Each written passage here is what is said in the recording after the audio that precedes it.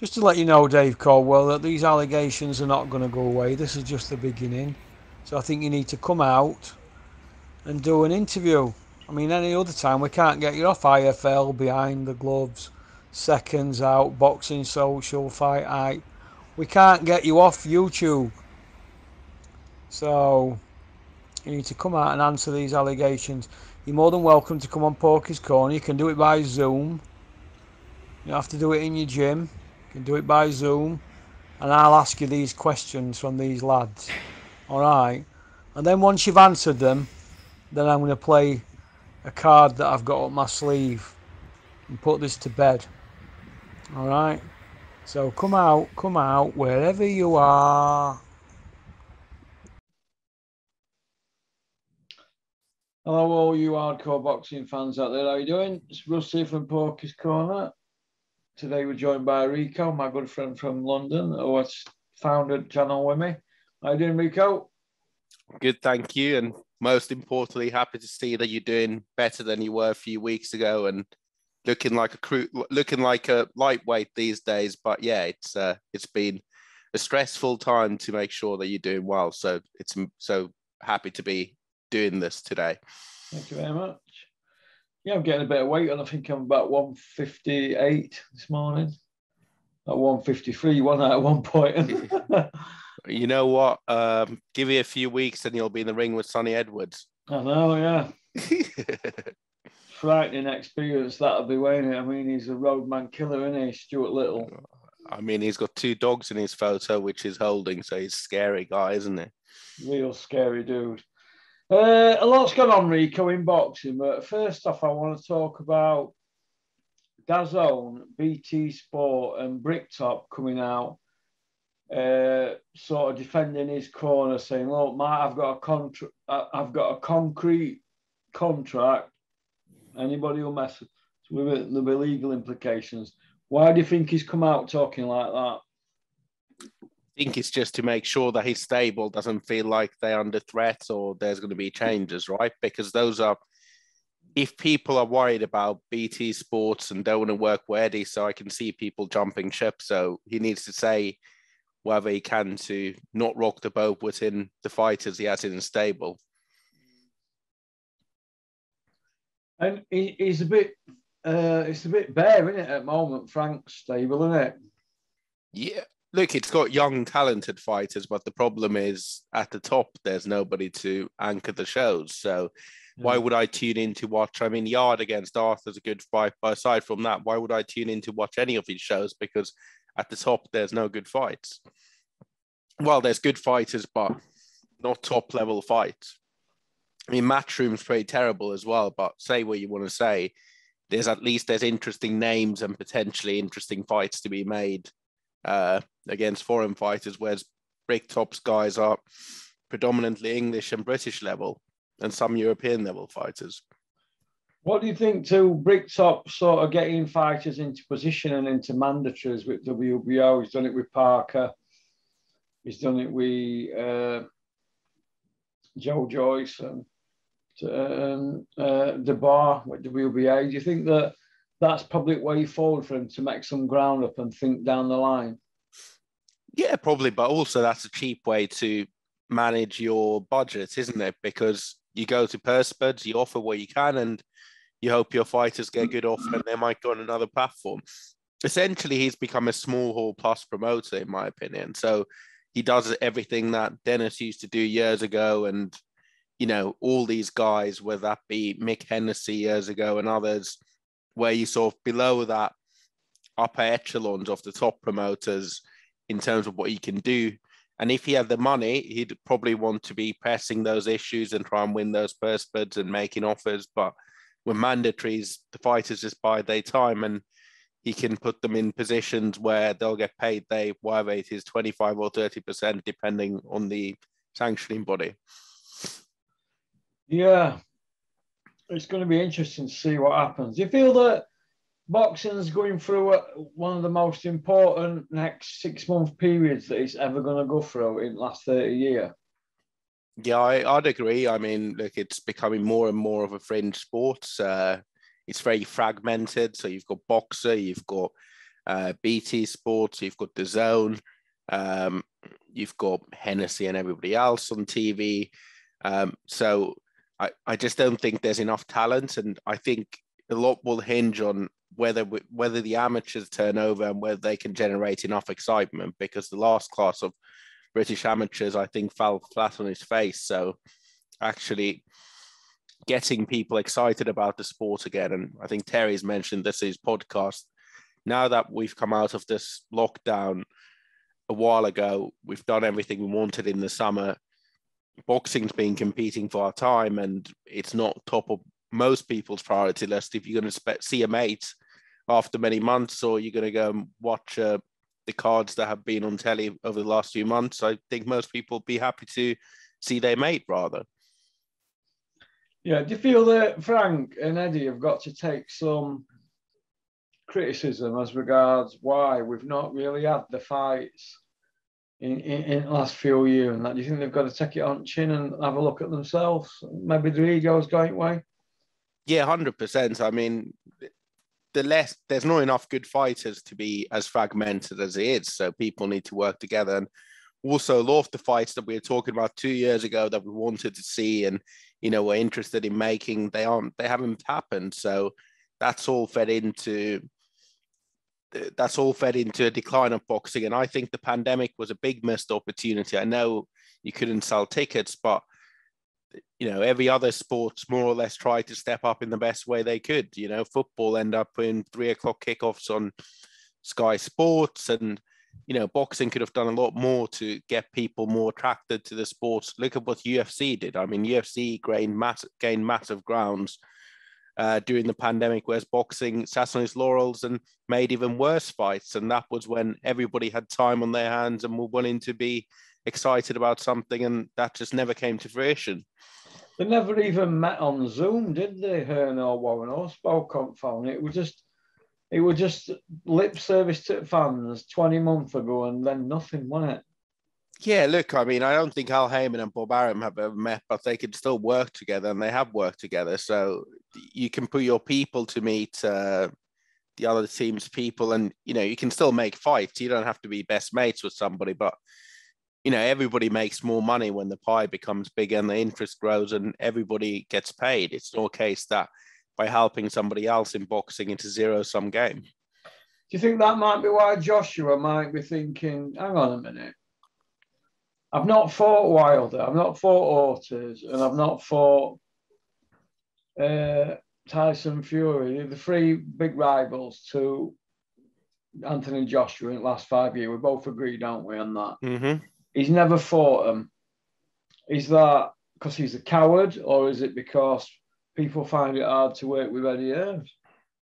I don't go around calling boxers cowards, and I think generally Joshua would fight against everyone, but it's probably Eddie Hearn more so. If Wilder and Fury can make 3 fights between them across 2 US networks and across 2 promotional outfits that are massive rivals in the same markets, there's nothing to say that Joshua couldn't fight against Fury.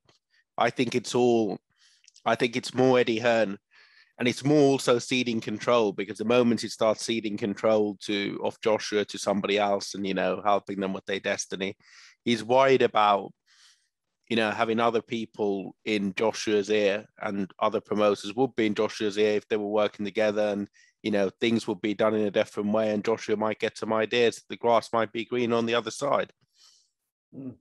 What will be the implications for Eddie Hearn and Joshua if Usyk beats him in rematch, Riku, comfortably?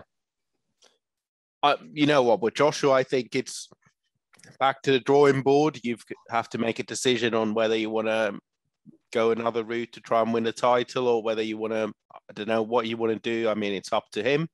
I don't think fighters losing isn't the end of the world. And I think also, but for Matchroom, it means that their biggest attraction and their negotiating power and leverage across the Zone and Sky Sports and everybody else who they work with just goes out the window. I mean, a lot of Matchroom's revenues are tied to these Joshua shows, and also a lot of their power. If Matchroom didn't have Joshua, do you think the Zone would care about them that much? No.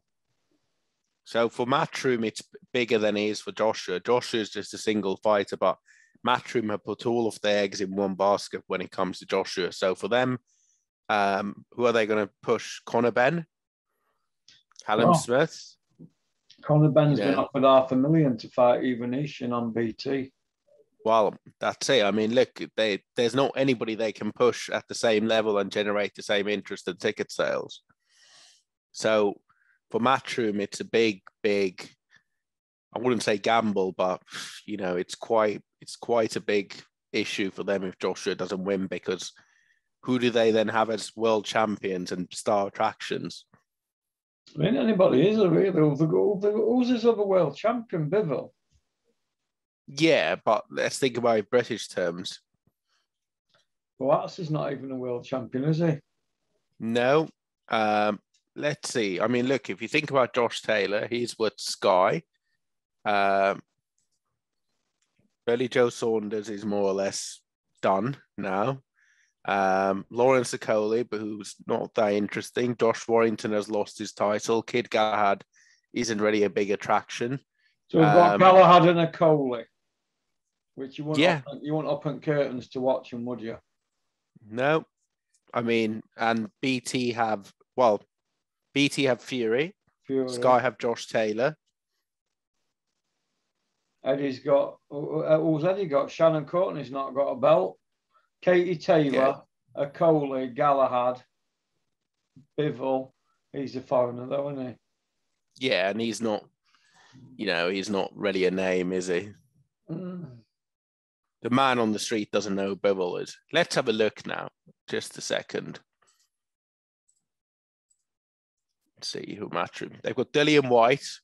He's not world champion. European, has he yet? Yeah. Sky have Chris Eubank Jr. as well. Gimmick. Yeah, but he's still an attraction, right? We can build a show around him. Yeah, as opposed. I mean, the question is more for me: who can he build a show around? You can build a show around Dillian White. People will be interested. You could still build a show around Joshua, but neither of these are like big attractions in their own right. Lawrence Okoli, you don't really want to be building a show around him. You can probably do that, but Liam Smith, sweet old pussy in a split. Yeah, Liam Smith, Callum Smith. Liam Smith's seen better days, hasn't he? If you look at BoxRec top 25 in the UK, the Matchroom fighters are Buatsi, Conor Benn, Josh Warrington, Lee Wood, John Ryder, Liam Smith, Chisora, Galahad, Dylan White, Joshua, Saunders. None of those are big attractions. It's hard to fill a O2 with any of those guys apart from the heavyweights, really. Only Lawrence that's got a belt out that lot, innit? Yep. So basically, there's a story behind all of them. They might do numbers on IFL, but none of them's got any hardware, have they? But the only one of the top 25 fighters, or the only people, according to BoxRec, top 25. So I don't subscribe that this is necessarily top 25. The only ones under 26 or under of the top 25 British fighters are Sonny Edwards, who's a flyweight, so no one's interested. Conor Benn, who's an attraction, but it's hard to see him going all the way. So, who else? Everybody else up over 26. So people are not coming through and being successful in the sport, are they? No, even if you think about top names, Tyson Fury, Joshua, Callum Smith, Josh Taylor, Dillian White, Chris Eubank Jr., Billy Joe Saunders, Kell Brook. # game changed. Kid Galahad, all of them are 30 or over. It's going to be interesting to see what happens. So next generation of people are watching, like I said, aren't they? Watching the UFC. Well, exactly. And for good reason. I mean, I'm not a UFC fan, but, they make good fights, and there's always big events every weekend. I don't know who the names are, but there was one this weekend. There's always good storylines. There's always new talent coming through. So, you know, the UFC has a great model, but that model works when you have a monopoly in it, in essence. So who's to blame then, Rico, from us hitting this high at Vladimir versus Joshua, even though Vladimir were 42 and it was life and death, and Fury took him to school 18 months before, he'd been laid on couch 18 months. So who's to blame from that? Is it because Wilder didn't fight the winner, they went another route, or is it because fans have just lost interest and with the Eddie Hearn bullshit? What can fans get excited about? I mean, Eddie Hearn's invested in signing guys that are amateurs and they haven't worked out, but, you know, they're not scouting the best talent in the country. They're not matching them properly that we can get interested, and they lose before they get to the stage that we should get interested. So I think it's a combination of things. It's poor matchmaking and too safe matchmaking. I don't need to see Campbell Hassan getting gift wins. And then it's also just the lack of scouting of the talent, right? You can't, there's a lot of kids in this country that are talented kids that if they were given the right opportunities, they probably would have done better than a lot of the people on the Matchroom roster. Do you feel, Rico, that digging up Lucas Browns, Eric Molinas and people like that, where they keep going back to the same people to put them in with these Matchroom next gen guys? Do you feel that it's become a tired old format and it needs freshening up? Yeah, 100%. I'd rather see people like Fabian Wardley in good fights, competitive fights, and then I would know what level they are, because I'm not convinced any of these guys are at the level where I can get excited about them. You look at someone like Virgil Ortiz or Jerome Boots Ennis, or, you know, these guys that have in the US that are the next generation, they fought very credible opponents early on in their career. They don't get to 25 fights and they're fighting against tomato cans. Yeah, it's going to be interesting. And like I said to you earlier, do you feel that Eamon's going to keep Canelo away from Eddie now, keep him sweet? Well, I think Eddie Reynoso said that they met with Heyman. They had a really good conversation and they've found working with him brilliant. And it's, you know, they want to keep working with him, and Heyman can offer the money. He can also put him on Showtime where he gets real fans watching it, you know, real exposure, which you can't get on DAZN. I think that it's a no-brainer, really, right? He can fight against Charlo next, and the US fans are interested. Who does Eddie have to offer him? Danny Jacobs again. Yeah. Well, this is it. I mean, DAZN is a fringe sport platform, right? It's a platform that nobody outside of boxing knows in the UK or US, and nobody subscribes to outside of those. You don't get your sponsors to, you know, they not, if you, let's say you Porky Enterprises and you want to sponsor a fighter, who would you rather see them? Oh, I fight at Sky Sports, or I fight at DAZN. Yeah. I don't know. Well, you'd obviously want them on Sky Sports, right? It's a bigger thing for your brand. So this is where DAZN falls flat. There's not enough subscribers and it's not a big enough platform that you can attract money by fighting on it. Aren't they going back to pay-per-view?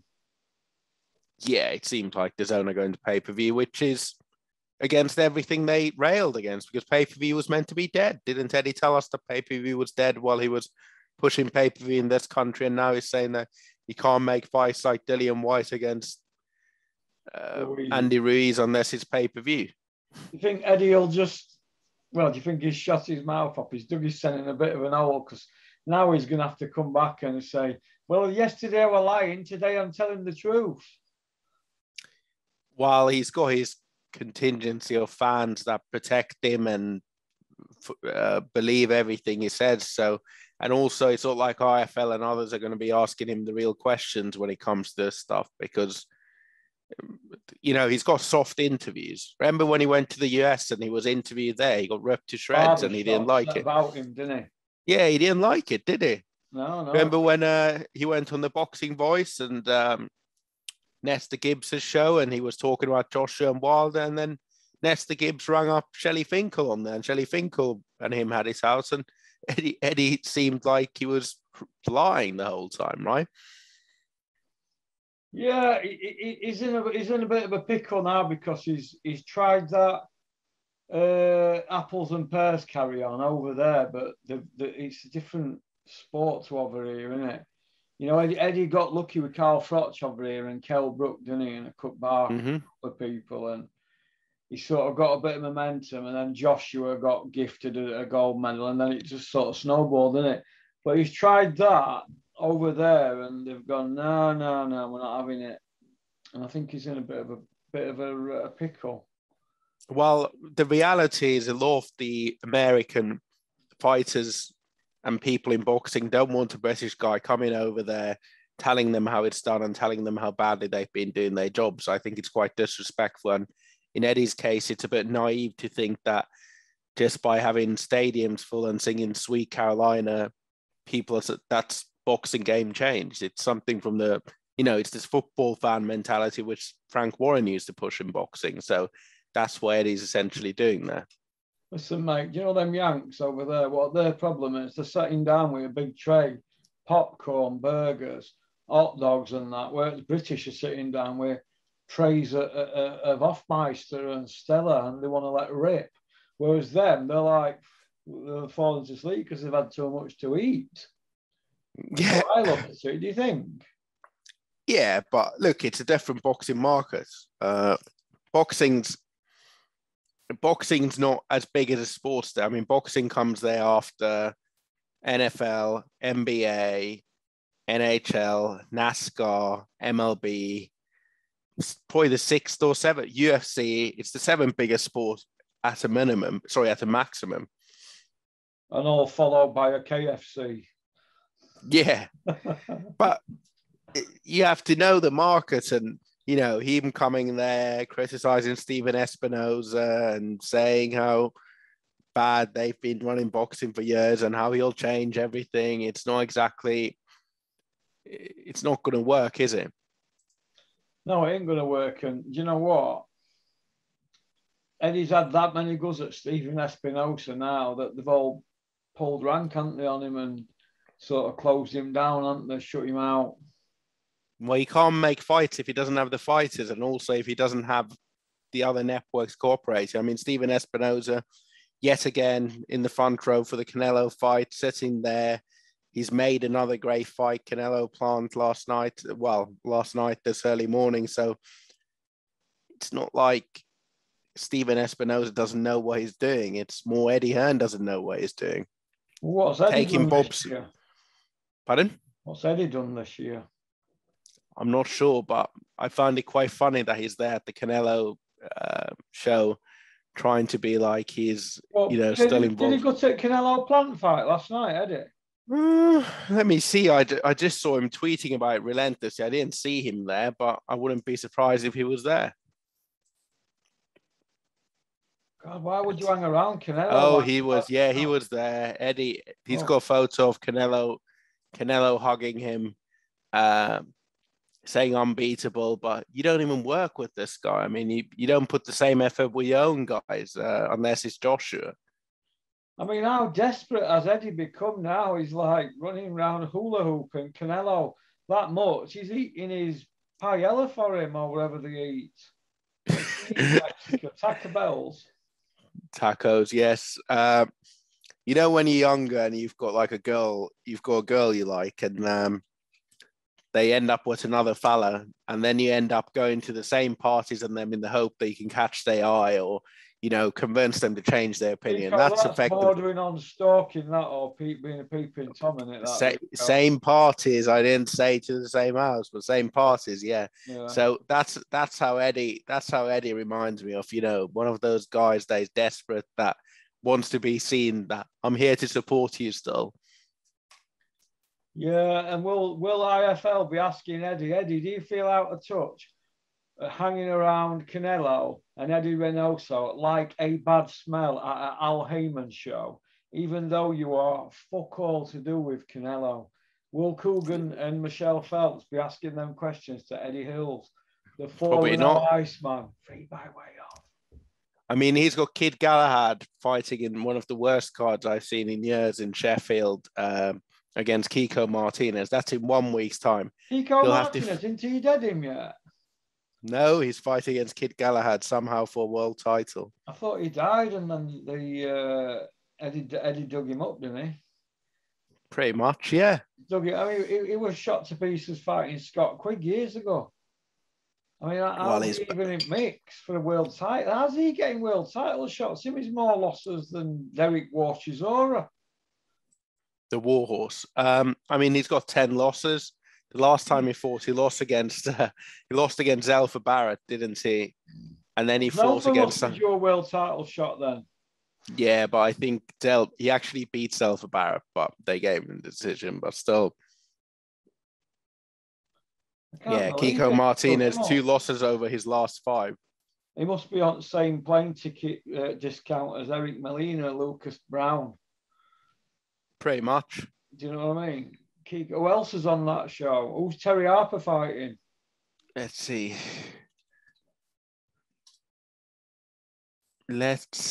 who he is fighting against. Let's see who's on the card. Chris Billam-Smith against Dylan Bragon for the European title. I don't mind that fight. Terry Harper against Alicia Baumgartner, who's a good fighter or decent female fighter. James Flint against Dom Hunt. Don't know who they are. Dante Dixon against Jordan McCrory. That's an all right fight for 5-0, but the rest is just Raymond Chapman. James Flint, that's Steffi's biggest ticket seller, travelling kid. Oh, is he? Yeah. While he's fighting against Dom Hunt for the Southern Area title. Dom Hunt.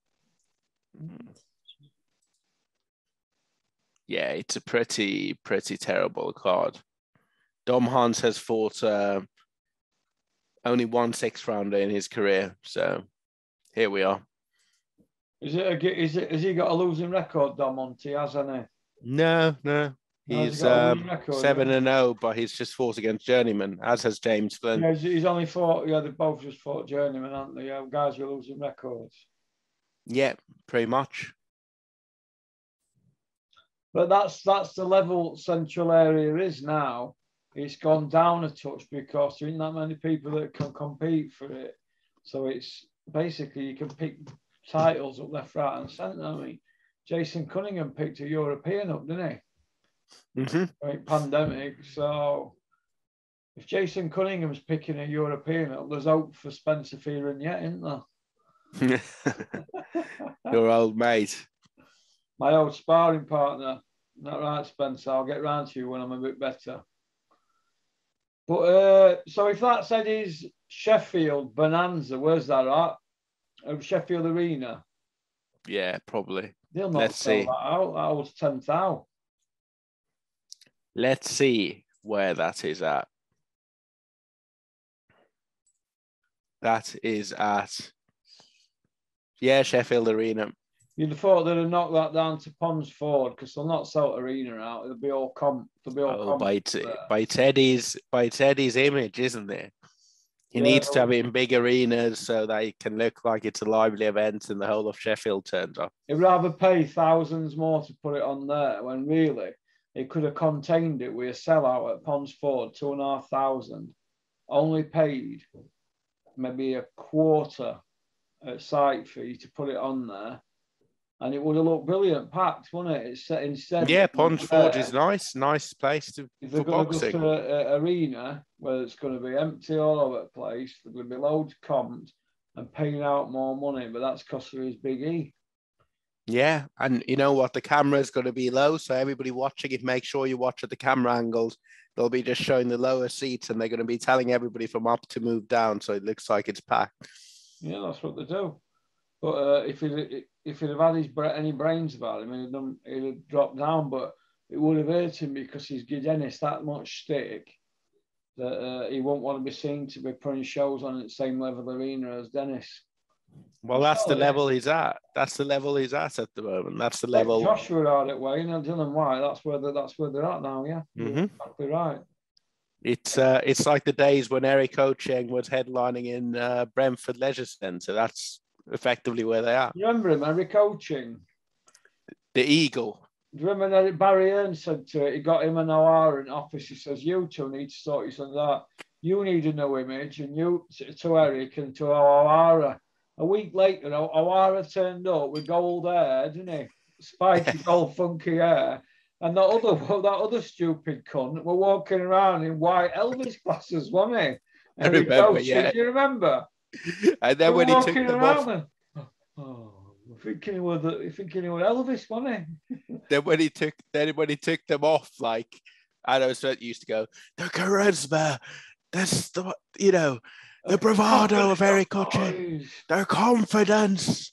And then he'd take them off and he'd start fighting. I remember that Beefy Smith fight in Brentford Arena, and Eric Ocheng just looked scared in the ring. Eddie Coaching walking about right in Elvis glasses, thinking he'll have a baby shower. Right, you've got the getting flogged by Beefy Smith or whoever it were. I remember it because, and then I was thinking, what exactly does Barry Hearn tell these fighters? When they're going out from gym and they're going home at night and then coming back with the O'Hara Davis, he had an afro, dyed gold. I remember that. Do you remember that? Trying to be different. And that was the one. And I've just mentioned it, but I can't get it out of my head.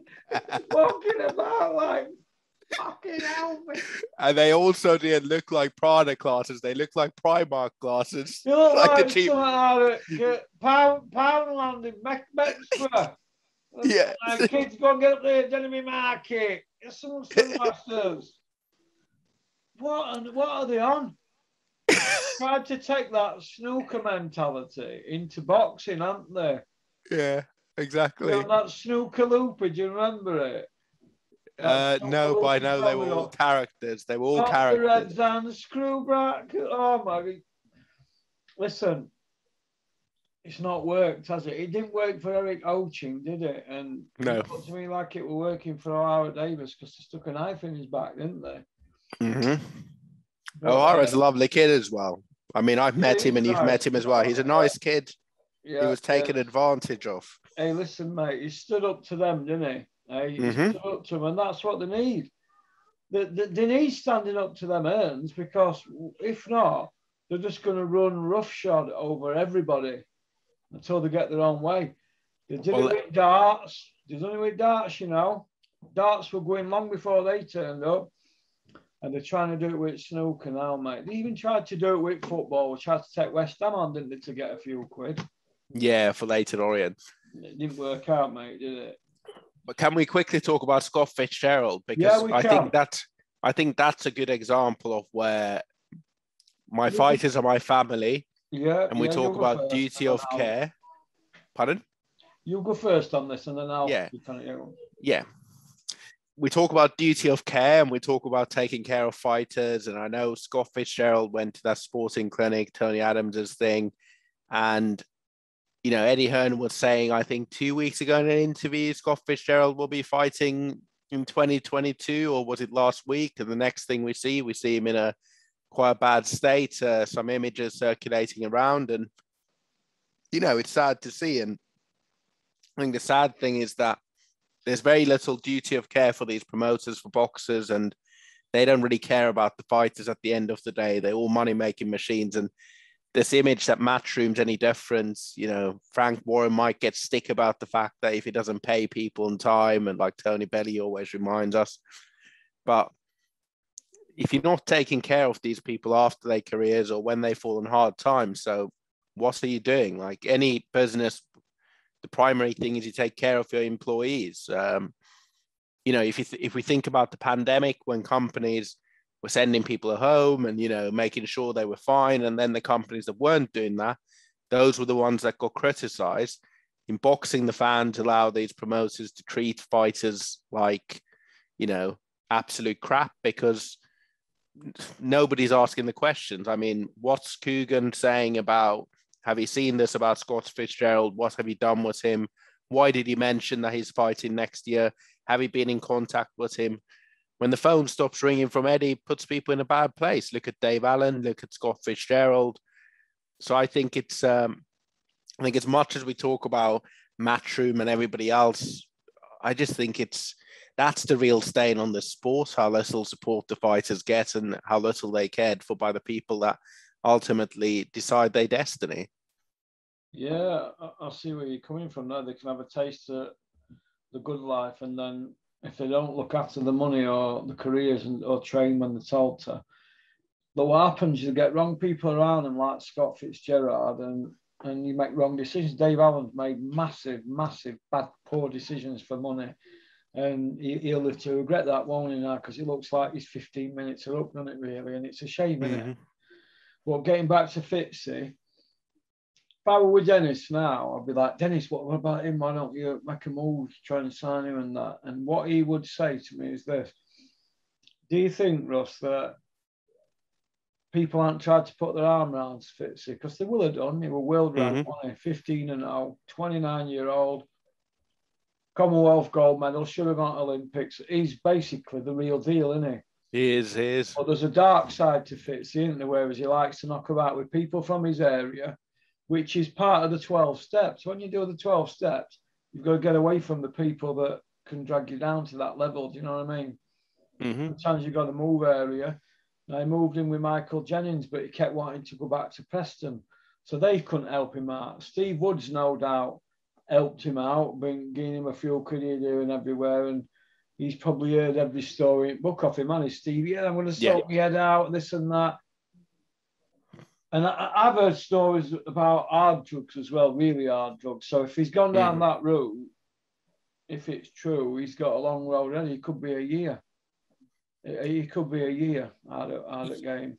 Yeah, I'm not worried about him boxing again. It's more about him being fine, and I think that's where Matchroom has all the money in the world. The least they could do is to try and support him, not by giving him money, but trying to speak to Steve Wood, trying to get him back into the program, trying to find him accommodation away from Preston, something like that. And I think that's where it's missed. And I wouldn't blame Matchroom per se if they didn't want to do it, and they might have tried to do it behind the scenes. But if Eddie's talking in interviews last week that Scott Fitzgerald will be out next year, does he know what this guy's doing? Does he care? Is he involved? He's paying lip service, and he's probably thinking, hey, that's a great story. From zero to hero to zero, he'd be thinking of the storyline, won't he, that fucking rat? Yeah, I think you'll get him to be beat, right? Yeah. He'll be getting him beat somewhere, won't he? Yeah, I'd be thinking I'll get you back out with Fowler or Cheeseman or something, or Beefy Smith, something like that. That's all he'll be thinking of, pound notes. Yeah. If he was such this caring gentleman, my fighters are like my family. Well, how come he's not out with Lee Purdy having a beer? Because they were family, weren't they, at one point, him and Purdy? Well, they're not now, are they? Do you know what I mean? Whatever happened to that?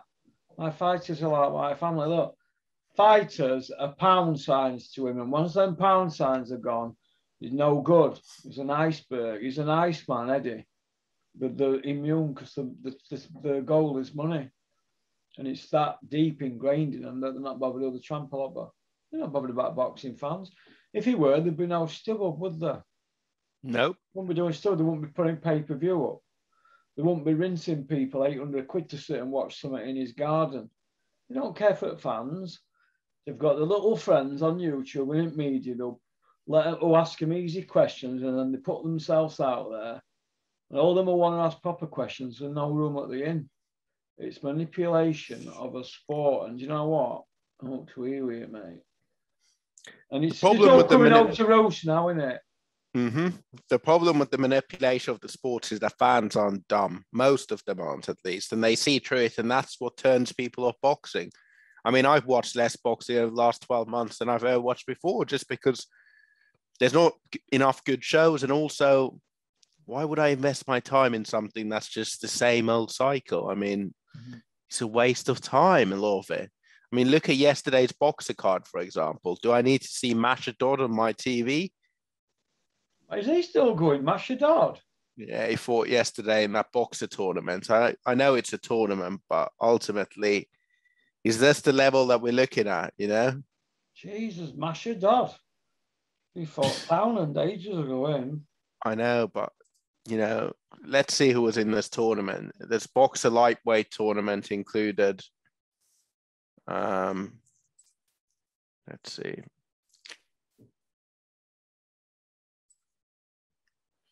He had Kane Gardner, Nathan Bennett, Tom Farrell, Ben Fields. I didn't know Tom Farrell was still fighting. Lee Appleyard, Levi Canosa, Sean Dodd, Corey Gibbs. I mean, this is 2007, isn't it? Jesus. Masha Dodd's still going strong. Team Masha, eh? God. Bumbaya Masha. He'll be going longer than Kiko Martinez at Lucas Brown at this rate, won't he? Yeah, I think Mashadod did an interview a while ago, didn't he, where he said he was quite depressed recently. His wife left him, took the money and the kids, and, you know, the phone stopped ringing. And I think that's one of the things that in boxing is always sad. When you're not needed, the phone stops ringing, and all these fighters think they big deals, and nobody helps them with the future plans. And I mean, if I was involved in Matchroom or running Matchroom, the very least, you know, I'd bring in a financial advisor and, you know, say, or work with managers that you could set up some sort of pension, or, you know, 5% of your purse goes towards something. Try and give them options to do training courses outside of boxing, or, yeah. I mean, boxers aren't always the smartest, but still, you know, give them the options. Whereas a lot of these guys, they realize when the phone stops ringing, they've got no mates, no money, nobody around them. Or you know where you are, you're working on a building site for minimum wage, aren't you? Freezing your nuts off. Yeah. Like your mate, Danny Connor.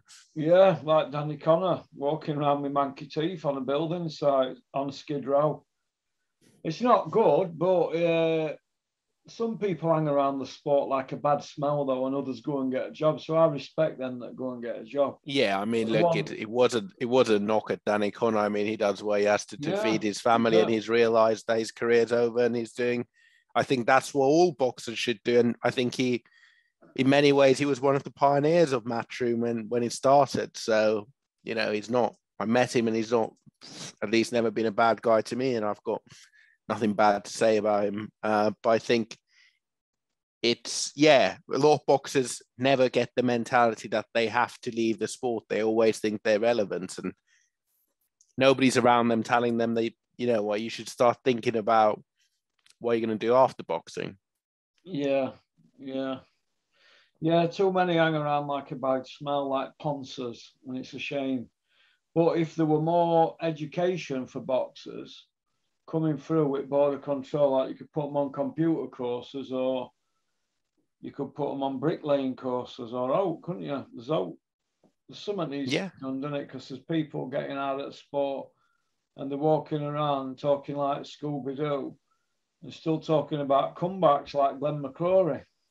Yeah, but also instead of, well, if you think about it, the promoters will pay the board for various different things to run the events. You could take some of that money, you could up that money a bit, a few percent, and you could take some of that money to create, whether it's some sort of pension fund or health fund, when boxers get, you know, after a career, if they've got injuries, they end up, you know, some of that will go towards insurance, or some of that will go towards paying for different things. Also, people might be able to apply for like grants or things if they want to study outside of boxing, or learn some skills. There's lots of stuff that can be done. And I know it's been done in football and other sports, but the board doesn't care. The promoters don't care. I think some managers do care, but it's too hard to do on your own. It needs to be done at scale. So we have a problem where the promoters don't care about the fighters, and actually the board doesn't care either. They're just money-making machines. Yeah, I mean, I feel sorry for people who give everything to the sport and they end up on scrappy And then you've got other people who maybe put as much into sport, and they seem to be all over telly because they're in right little clique. Yeah, like Tony Bellew, for example.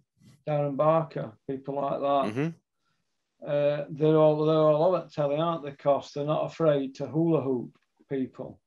Whereas there's other people that are not really like that. You know, your Clinton Woods, Robin Reeds, people like that.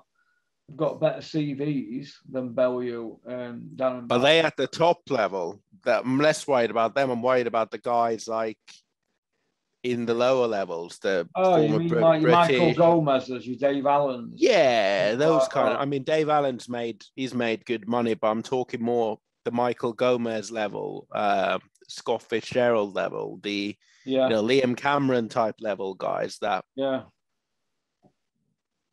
I'm not saying anybody that laces a pair of gloves and fights 4 fights at a small hall should be entitled to that, because if that's the case, they should be having another job, right? It's not really an income, but I'm talking more about the guys that have been full-time boxers and as a result have bad health, struggles outside of the ring, mental or physical. And then you add to that, they spend from age 15, 14 to age 30, they lifetime getting punched in the head and they don't have any skills or much education. So that's where I think that's where the real gap is. Less so at the bottom end, because that's up to you if you want to be a pro when you fight on small hall.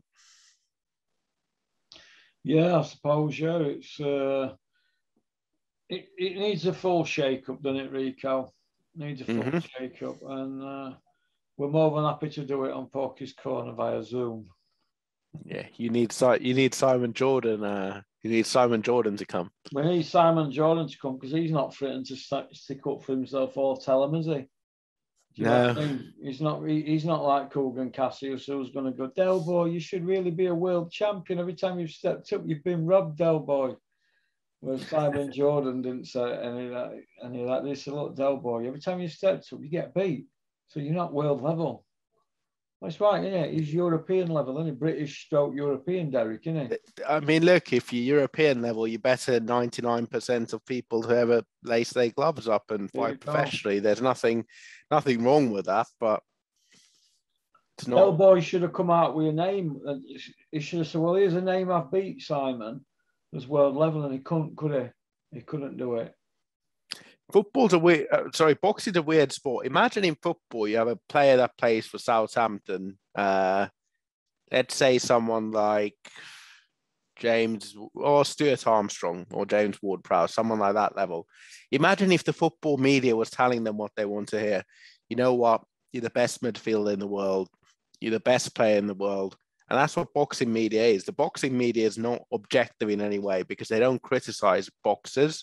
They give them a platform to say what they want. I mean, the amount of stories that I've read where boxing journalists have written stories where they allowing a boxer, sort of area level boxer, to talk about their ambitions of becoming a world champion. And not once have they challenged them. It's like a platform where you can just say what you want. It's like you interviewing me and I'd be saying, yeah, I'm going to be a multi-billionaire in the next year. I'm going to create a rocket ship like Elon Musk and launch it to the earth. And you say, okay. And you're just going to write it. I mean, that's not journalism. Yeah, I suppose, yeah, you're right, Rico. I never looked at it like that. You've got a good outlook. Oh, thank you. What you've been eating this morning, Rico? Your cereals? I had a cheese scone and a cup of tea while I was watching the Canelo fight. Scone for breakfast, Rico? I'm not much of a breakfast eater. I had to eat something quickly so I could watch the Canelo fight before coming on here. What did you think to it? You know what? He reminded me a lot of Triple G, have you seen the fight? Yeah, I've seen it. Yeah. He reminded me a lot of Triple G, the way how he was stalking Plant. And I think he realized quite quickly that Plant doesn't have that one punch power, and he didn't have any respect for him. So he was quite flat-footed in the sense that he wasn't as fluid as he usually is, but he was great at his feints. And I think he knew after round 1 or 2 that I'm going to take this guy out. Plant didn't really have anything in his arsenal. It reminded me a bit of the Joshua Usyk fight in the sense that there was no, on that performance, there was no way that, you know, Plant could have won. That I couldn't see a way that Plant could have won unless he'd, you know, punch from the heavens. But I think Canelo was really, really impressive. And, you know, before the Liam Smith fight, Canelo had those couple of fights where he didn't look as good, but I think that was due to going up and down the weights. Whereas, yeah, I think this was one of his better performances of his career. He was really good. That's all right. Yeah. Well, all right, should we? Yeah, I've got to go because I've got to get this changed. All right. Well, it was a good chat anyway. How long have we been on? 45 or so. All right. Well, listen, thanks for coming on. Pleasure. Hope it goes well. Send my best to the family as always. I will. All right. Speak to you soon, mate. Good to see you well. All right. Take care. Bye.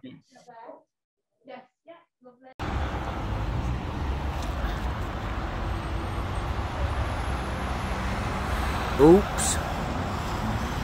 There you go, Mr. Cordwell. Stop rubbing things out.